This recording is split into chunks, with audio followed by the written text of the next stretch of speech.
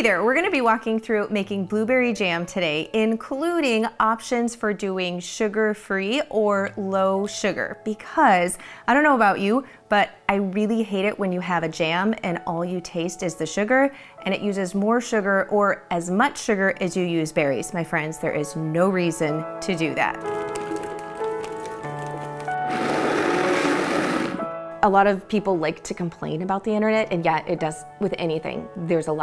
There's pros and cons, and there's a dark side to social media and the internet and the way that it's impacted our lives, but there is so much good. I have got to meet so many people that I never would have dreamed that I would ever have the opportunity to see. But really, it's been seeing the change in other people's lives.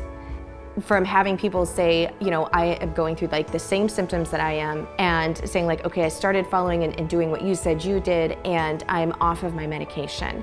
Or I can actually function. Like I could hardly get out of bed. I was in so much pain because I had so much inflammation. And I mean, it's not really me. I mean, they're the ones that are doing it, but it's a path, and it's someone helping them and being like, yeah, you can do this, and this is what I've done, and giving them a path to follow.